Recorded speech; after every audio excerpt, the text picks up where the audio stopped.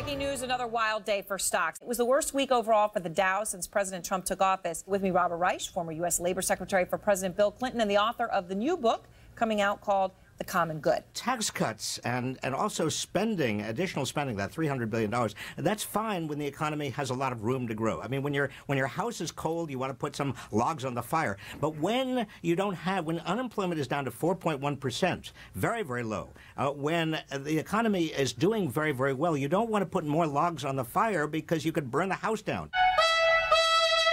How is it that light bulb-like flashes of inspiration seem to have touched only a handful of people down through the centuries?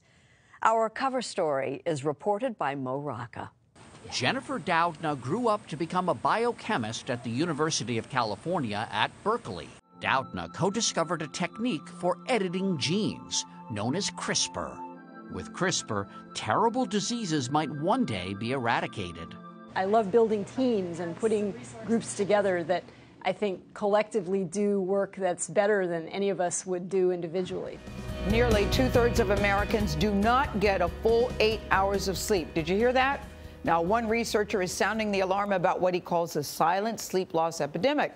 He is scientist Matthew Walker. He's devoted more than 20 years to studying sleep and its impact on health and disease, so he knows what he's talking about. He teaches neuroscience and psychology at the University of California, Berkeley. I think it's fast becoming one of the greatest public health challenges that we now face. Every disease that is killing us in developed nations, from cancer, Alzheimer's, diabetes, cardiovascular disease, stroke, even suicide, they all have significant and causal links to insufficient sleep.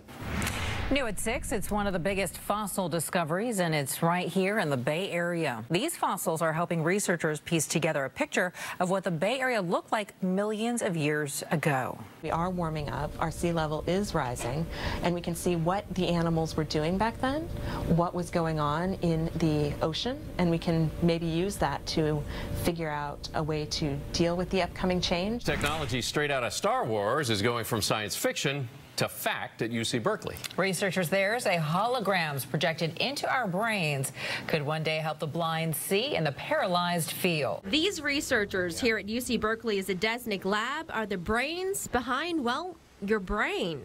They're activating and suppressing specific neurons with light by placing laser 3D holograms into the brain. They can create a real sensation or experience of something you've actually never had. You close your eyes, and what you want is to be able to wake up and fly a helicopter. We're a long way off from that, but in principle, this is the type of technology, you know, if that ever happens, I think it'll be based on some form of this technology. KPIX 5 News. Tiny backyard cabin could be a big step toward easing the Bay Area's affordable housing crunch. You're looking at thousands of 3D printed tiles here in this Oakland backyard.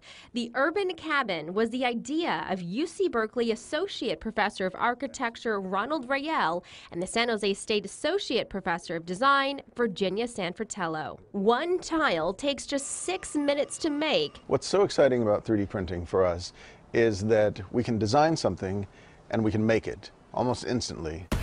Live where you live, this is ABC 7 News. In 2 weeks' time, students from the Haas School of Business will gather at the Greek Theater to receive their diplomas. Yeah, among those graduating, identical twins from Visalia, Cameron and Tyler Haberman, the first in their family to graduate from college. They were born in Visalia and educated at the Haas School of Business at Cal. If someone accidentally calls someone the wrong one, we might play into it for a few minutes until they catch on. Cameron on the right is older by 1 minute. They do almost everything together. They've had many of the same classes, and now both have been hired at Apple. I've always had someone that I can rely on. I can always lean on Tyler when things get tough. They credit their parents for putting their education above all things. The fact we got here means a whole lot. It was like we didn't just take a step up, we took a leap forward. Sometimes success comes in pairs.